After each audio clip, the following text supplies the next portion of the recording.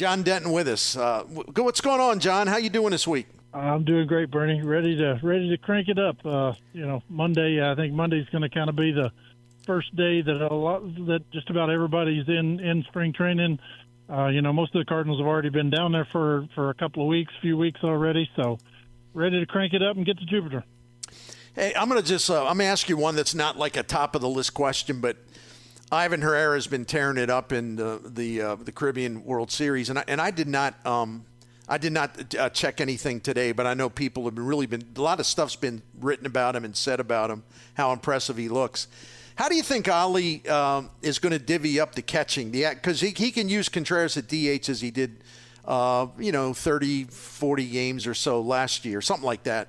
How do you suppose he'll get a good amount of playing time to Ivan Herrera that will continue to get him readier and readier to be kind of a full-time major league catcher? Yeah, I think that was kind of a below-the-radar, really good move the Cardinals made. Losing a guy like Kisner was not easy because he's so likable in the clubhouse, and all the pitchers loved his preparation. But, they know that this kid's ready. Herrera has done everything he can do at the minor league level. They didn't want to break his spirit. They didn't want to, set him back. And he's ready to play, and I think there's a good chance he's going to play 3 days a week. I think they're going to find a way. If he's better defensively, if he's better calling games, and that's what they've ridden him hard on. They want him to be better. They want him to be more prepared, calling pitches, calling games. But his bat, he's going to hit, Bernie. I'm confident he's going to hit. He really hit the ball well last season. I watched some of the game the other night against Puerto Rico. I mean, the kid can hit the ball. He can hit it to all fields. He can drive it in the gaps. It's impressive to see how well he's played, and I really think he's going to play 3 days a week. As long as his defense is better, as long as he builds that rapport with the pitching staff, I really think he's going to get a lot of chances back there. Yeah, last season, because I looked it up, Contreras played 90 games as a catcher, but he was in the lineup 30 times as a DH. So, yeah, I'm with you, and I think with Yadi or Molina around, he'll not only help Contreras, but he'll continue because he's helped Ivan Herrera a lot. So that's a pretty good setup right there. But Ivan Herrera is pretty exciting. John, I thought in a way when they brought up Herrera to the major leagues for the first time, they were in Boston. I think it was 2021. Or maybe it was 2022. I'm sorry, John. When they brought him up, it was almost like they couldn't wait to get him out of there. And it's because the pitchers, as I was told later, the pitchers were complaining, oh, he's not ready. Oh, he's not ready. Well, when Yadi Molina's been your catcher the whole time you're in the major leagues, yeah, Ivan Herrera ain't ready, and who is ready? And it was a little bit of foreshadowing of what they did to Contreras a year later, So it's just funny to me because the same kind of thing happened to Herrera. And, now hopefully that's all behind them. It's got to be. Yeah, I think the Cardinals said that, hey, they took for granted all the things that Yadi took care of, that, Yadi had this relationship and Yadi had studied and he had this knack for, what pitch should be called at certain times. I mean, Waino has even mentioned that, there was times where Yadi would call for a pitch that nobody would be expecting. It made no sense to throw it there, but that was part of his genius. He caught hitters off guard that way, and the franchise took for granted how good they had it for 19 years with that guy behind the plate, and it really was unfair the blame that was heaped on Contreras last year. I mean, he handled it with grace. I give him a ton of credit for overcoming what he did, and he was one of the best hitters in baseball the second half of the season. I think he had the second best on base percentage, the second best OPS percentage, only to Shohei Ohtani. So I give Contreras a lot of credit for overcoming all the blame that was heaped on him early. And like you said, Herrera got a lot of that grief in 2022. He's not ready. He's not ready to handle pitchers. But I think the kid has grown up. I think he knows now what he has to be better at, and he's going to hit. If he catches well enough, he's going to play 3 or 4 days a week.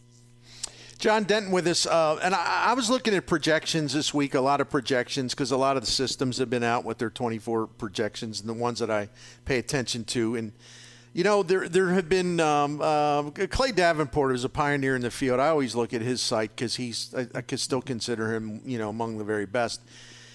His projected numbers for the Cardinals rotation are actually pretty good. You know, they're solid. You know, they're certainly better than, you know, what we saw last year, a lot better. And I'm not saying any of these guys are, you know, oh, yeah, they're going to have, you know, they're going to have a couple guys get Cy Young votes. I'm not saying that at all, but it seems that the projections are on the positive side. But the one guy that I think we all wonder about, and it isn't Lance Lynn because we know what he's going to be working on, but Steven Matz and just his availability. And I know you've talked to him a lot, and you've been able to get to know, you know, form solid impressions of him, the kind of guy he is, competitor he is.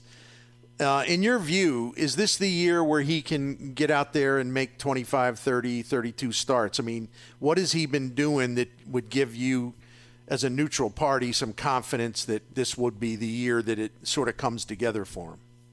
Yeah, you know, Bernie, the Cardinals have talked to him about changing his workout routine. You know, they don't want him being, you know, this muscular guy. They don't want him being, I mean, you know, no lie. Steven Matz is one of the best athletes in all of baseball. Like last year, him and Jordan Hicks would have been the two best athletes on that team. Steven Matz can do anything. I think Steven Matz hit a home run in the World Series game, or his first Major League game, he hit a home run. He had a couple hits in the World Series one time. Like, he is a phenomenal athlete. But they want him to be, you know, they don't want him to be this strong guy who comes in all tight. They want him to be able to make 30 starts, and they want him to be able to be more durable. And so he's made changes with his all-season routine. Steven's one that, you know, it just doesn't add up. He's such a good athlete. He has better stuff than most people realize, but he tends to let one thing kind of knock him off his game. He loses his confidence mid-game. He loses his confidence in pitches that he won't throw throughout a game. So if he can ever put it together, he could be that guy who won 15 games in 21. You know, that got him the 4-year deal in St. Louis. They really need, you know, Steven Matz could be one of these guys who, he could be one of the keys. He could be one of the swing guys of this season. If Steven Matz is, you know, if he makes 12 starts and gets demoted to the bullpen, it could be bad for the Cardinals. But if he's a guy who can make 30 starts and say he goes 12-8, you know, that could be a really a big swing factor for the Cardinals, because they feel like they know what they're going to get from their other 4 pitchers. They just, you know, they never know really from start to start what you're going to get from Steven, because he can be electric and dynamic, and then he can be a guy who can get knocked out after 3 innings and giving up 8 runs. They want to know what they're going to get from him this season. John Denton with us, our friend from MLB.com. So the Cardinals brought in 7 relievers, one way or the other, this offseason, and we've discussed them quite a bit, you know, and there's a couple of guys you really like. We all really think, you know, highly of, you know, Kettridge and Middleton, because they've got promising track records. But some of the guys that are just sort of now, you know, nearing that major league duty for the first time, that figure to be in the mix. Number one, the guys that they brought in that aren't the 2 established guys, who do you think's got the best chance to make a positive impact? And then do you also think part of the Cardinals bullpen strategy from the front office standpoint is that rather than just go kind of sign a major league reliever who's still out there who may not be anything special, but he would be depth, do they think their relief pitching depth will be some of that will come from guys down on the farm, even if they're starting pitchers like Roby, Graceffo, and so on? Yeah, Bernie, they really upgraded their minor league talent at the deadline. You know, I didn't necessarily like the haul that they got for some of the trades, but I mean, if you get Sajasi and then you get Roby in the Jordan Montgomery deal, that was a heck of a haul. That surprised a lot of people in baseball that the Cardinals were able to get that for Jordan Montgomery. Now, he pushed them over the top and helped them win a World Series, but that was a really good haul for the Cardinals. And I do think the Cardinals feel like that they're going to have the Kloffenstein kid. They're going to have Roby. They're going to have some of these guys coming up that they really improved their minor league depth, and they think 1 or 2 of those guys are going to hit this year. As far as the bullpen guys, they signed a lot of guys with not a lot of major league experience. I am eager to see Nick Robertson pitch. I mean, that kid is a phenomenal athlete. I don't know if you saw the video.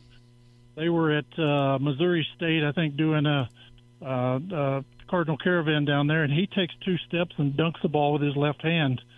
He is a super, super talented guy, very athletic guy, good stuff. I've heard a lot of good stuff from him from a couple of Boston writers.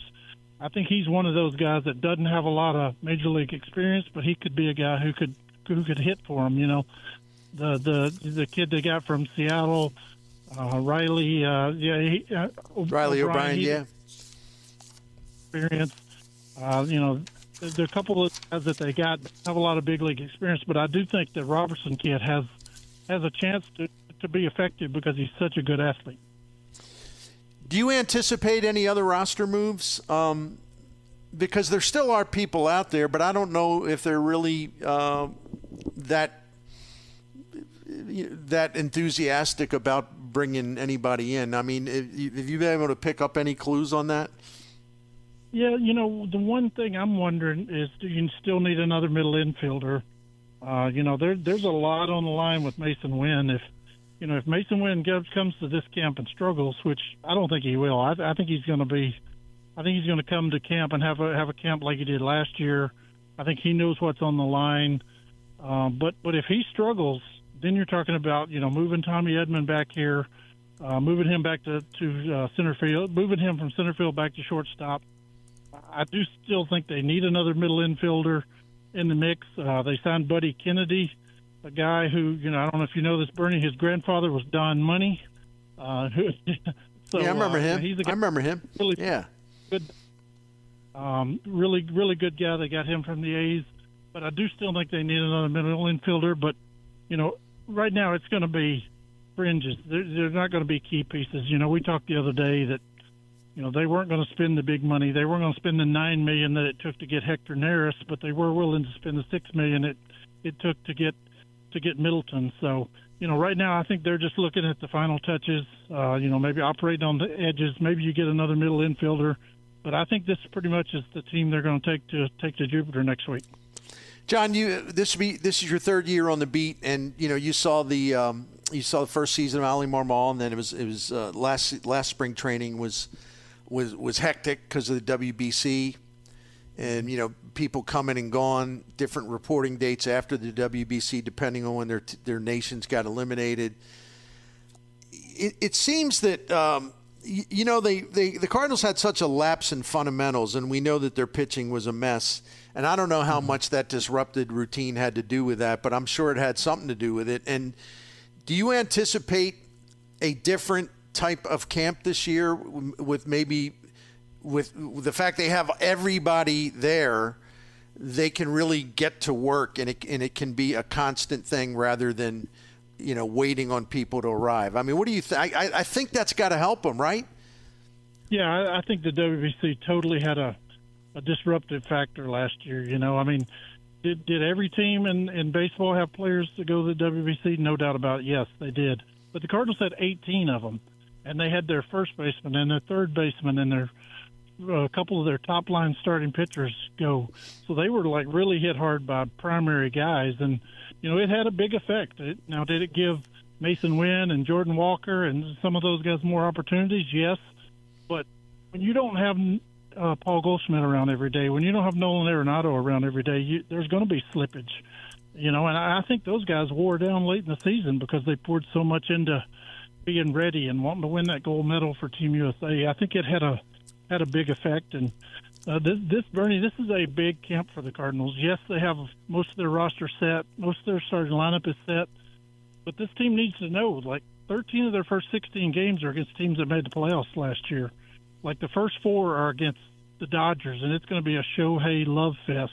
And then you got to go face Mike Schilt for 3 games, a guy who lost his job to the Cardinals. And then you come home and you get the Marlins, the Phillies, and the Diamondbacks in a row. Like, this is a tough start. So they're going to have to come out of spring training ready to go, they're going to face a very tough start. And this team can't afford to get behind the 8 ball like they did last year. You know, it won't be good for Ollie. It won't be good for Mo. It won't be good for the Cardinals if they get off to the horrendous start. And they're going to have to be ready to play because that start is really tough. John Denton, one more thing for you. It's just we have talked about a couple of the young guys, but I want to ask you, when as camp's just about to open, who are you looking forward to seeing, to watch, to monitor? Guys that maybe will be in their first big league camp, or guys that maybe will be on the verge of being in consideration during the season for a roster spot. Who's on the Denton list? I think at the top of that list would be Victor Scott. I mean, Bernie, he is a superstar in every respect. I mean, super intelligent. 2 parents were both track stars in college. He said himself, he's like, I used to be a track guy who played baseball, but now I'm a baseball player who can run a little bit.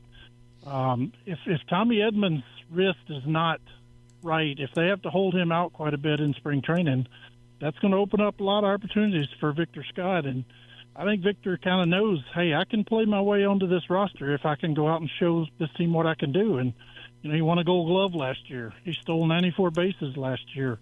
He went to Arizona and had one of the highest on-base percentages in Arizona and backed it up. So, if Tommy maybe can't hit right away, if Tommy's out for a lot of spring training because of that wrist, it's going to give Victor Scott a lot of opportunities. And, Jordan Walker played his way onto the roster last year. Can Victor Scott do it this year?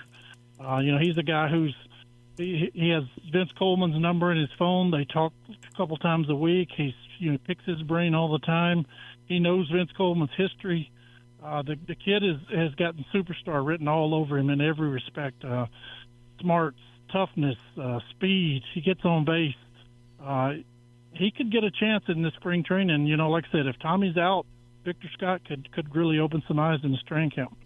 Yeah, and we hope, and we'll talk about him next week. I think everybody hopes that this is the spring where Dylan Carlson really shows that, he's kind of turned whatever corner that is he needed to turn. But because you're right with Edman with that wrist, and we don't know exactly what to expect there. You can't assume anything. Dylan Carlson becomes a much more important player in that camp. So that's another guy that I think everybody's going to be monitoring throughout. So maybe this is the year.